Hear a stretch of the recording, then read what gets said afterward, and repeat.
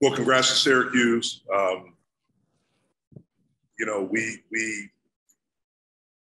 They're a good basketball team that hadn't played well. They've lost some close games like us, but they're an older team, they're a veteran team, and they're a team that can really score the basketball. I thought we got off to a good start, and I thought we played well up until the under 4-minute timeout of the first half. Up 7 points. That moment for the rest of the game, I thought our offense and not being able to make shots and turning the basketball over really affected our defense. And, we didn't defend well for the last part of the first half and then the whole second half, which led to us really being very poor offensively. And so, a learning experience for us. We cannot, we talk about it all the time. We can't let our offense, our inability to not make a shot affect what we do defensively. I didn't think we talked well on the defensive end. I thought there were moments where we didn't compete well on that side of the floor. And you can't do that, period, but especially against an outstanding offensive team like Syracuse. So congrats to them. Jeff, was there anything that I guess kind of changed in those final 4 minutes in the first half from what they were doing defensively? No. Jeff, what if anything was Syracuse doing defensively on John? He had 8 points, 1 of 6 from the field. What if anything were they doing for him not to be quite as big of a factor as he's been in previous conference games? Yeah, well, they play a zone. And so the zone kind of packs the defense in. There's not a lot of space in there. And then with our inability to shoot the basketball and make shots from out there, they started packing it in a little bit more. But the zone at times can be difficult for, a post guy to get, touches right there near the basket. The zone is kind of designed maybe to take that away and get to shooters. And when you don't, have some shooters, then that kind of makes the zone a little bit tighter. Jeff, last year when you guys faced Syracuse, you guys were able to slash through a lot of that. Was there any talk about other ways to try to break open the zone, to find ways to sort of to force Syracuse to spread out a little bit more, or was it? No, we were a very different team last year, and so there were things that we could do last year that this team cannot do. We just don't have the ability to do that. And so, again, I thought we executed well the first half. We shot 50% from the floor. We got the ball at the high post. We made some shots. We were on the offensive glass. But then the last 3:51 of the first half and then the whole second half, we just, we had some of the same looks. We didn't make them.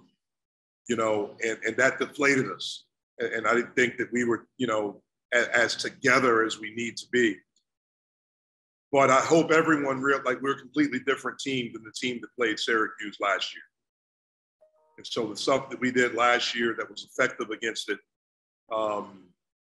we're a different team now. And so we have to do and concentrate on what this team can do. And we did it well for a while, but we weren't able to sustain it. For three of you, sorry, you go ahead. Jeff, I know you talked about the lack of shooters, but was there at times in the second half where you thought your guys were a little too passive? The zone, I thought the zone in the second half at times made us hesitant, made us stand. That's what this zone can do at times. It makes you stand, and it can affect you defensively too, because it's a slower pace. And you're spending time moving the basketball side to side, trying to get it inside and out. So at times I did think that we were a little bit hesitant. I just thought that we didn't, to me, the biggest thing was what we did the last 23 minutes of the game defensively. That's the biggest disappointment, because we've been pretty good defensively for most of the year. And again, they have some outstanding players. Boeheim can really score. Buddy can really score. Jimmy has scored it well all year. Swider has scored it well. And we just didn't do a good job there. We ran into screens. Our switches weren't on time when we needed to switch. The communication wasn't good. So at times we switched and we had 2 on the ball. And then we didn't block out because we had 2 on the ball. We, would black a ball screen or be up in hard heads, which is what the black is for us. And then we didn't run back off of it. I mean, it was just all those things. And you can't do that. You can't do that and beat a good team, especially at their place, and especially with the way they scored the ball. Jeff, for 3 of your 5 starters tonight, this is their first time facing this zone. How much of an impact do you think that had? And for guys who have never faced this zone, for as much as they can study it, how difficult can that be if you've never seen it or faced it on the court before? I mean, it is different. It's difficult. It's different. But again, we got off to a good start. The previous 3 years that I've been here, we've not gotten off to good starts here at Syracuse. But we've been able to fight and to battle back and to put ourselves in a position to win once we got adjusted to it. I thought we got off to a good start. And so I don't think it was necessarily that. I just think our inability to make some shots, affected everything. It affected our confidence. It affected what we did defensively. We didn't talk as well as we need to talk. And the energy level wasn't what it needs to be. With Nate making 2 late 3-pointers in the game, does that give him a chance to work his way into the rotation? He always has a chance to work his way into rotation. We have practices every day, and things like that. And so, we think Nate's a good player. He's helped us this year. And we think he can help us going forward. But those things are earned by what you do in practice on a day-to-day basis, not just because he made 2 shots today. I think Nate's a really good shooter. I think he's going to be an outstanding player. I love him. Glad that he's in our program. But he's got a chance every day to help us. I thought Chris came in the last minute 21. At least he talked and he played with an energy defensively. I don't think it's a coincidence. We got to stop that he was in there because he was the guy that was talking. So hopefully that's something that can bleed over into practice the next few days. And, maybe we can have another guy that can be able to help us on Saturday. Jeff, speaking generally, what can a coach do when his team can't hit shots against his zone? We got to play better defense. We can't let what we do offensively affect what we do defensively. We can't allow one part of the game to affect the whole part of the game. And that's where we have to be a little bit more mature. So better defense could trigger the offense then? Usually when you play good defense, that leads to pretty good offense. Usually when you're talking and you're connected, that leads to you talking and being connected on the offensive end as well. It goes hand in hand. No, you guys. No, you go ahead, Jim. You guys have, leaned on John a lot lately. And so how hard was it tonight to, get him the ball against that 2-3 zone? It was definitely difficult, especially because they're length. They're guys really tall, big wingspans on arms and everything like that. So even if he was open, sometimes it was hard just to try and make the right pass, because sometimes their length just messes up the vision and everything like that. But, we tried our best to get the ball down to him because we know he's our best offensive threat. So, every game, that's kind of what we try to do in order to get our offense going. He's a big help last game.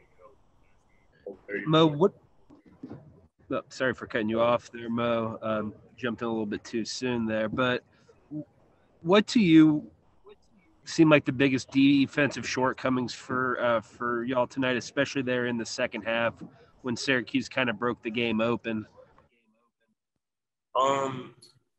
We just didn't fight hard enough, Hey, I'll take responsibility in that. It's plays that I just gave him possessions, letting the offensive end of our game determine how the defensive end of our game goes, And we knew this game was going to be a game of runs. They shoot threes, so of course they're going to go in there and run. So we couldn't let that, determine the game.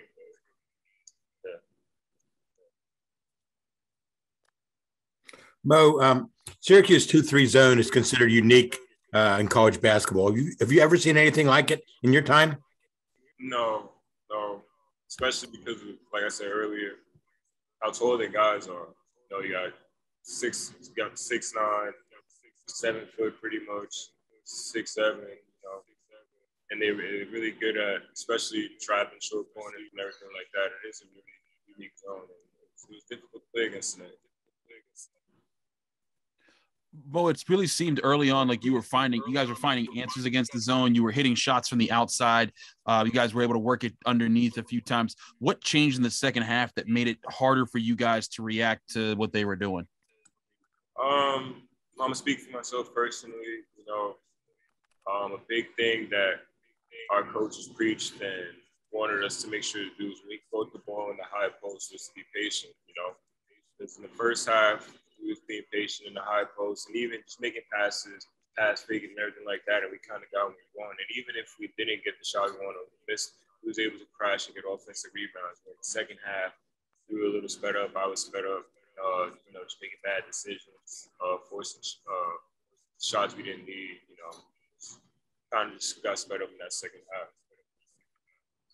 Mo, you had a jumper with about 10 minutes left in the second half. That was your team's first made shot of that half.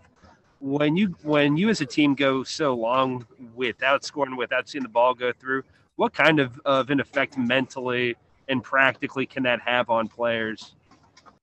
Well, you know, and then basketball in general, the ball doesn't go in the hoop a few possessions.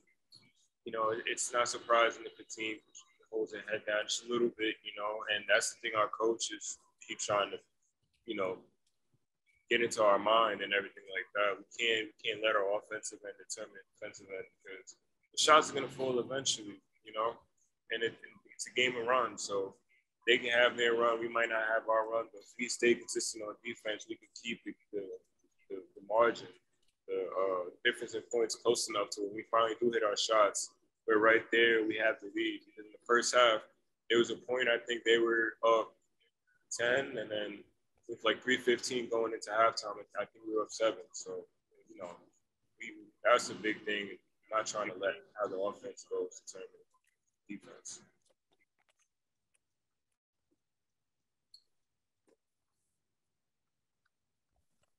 Mo, after so many close losses, this was really your all's first lopsided one.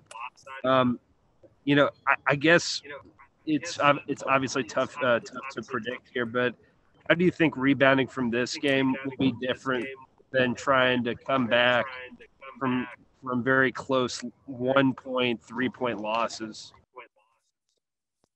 I mean, I don't think it'll be that different, you know, because we had this game. You know, first half, the way we were playing, you know, it was a game that was very winnable. We just continued to do the things that we were supposed to do and everything like that and not let up. So rebounding from this, it won't be that different. You know, we have a hungry team. We don't come in every day to just play and then, you know, want to walk out with a loss, you know, try and come and win every single game we can. So there's always fighting us. You know, and that's just gonna how we're gonna be. Fight until we get a win every single time we come out to play.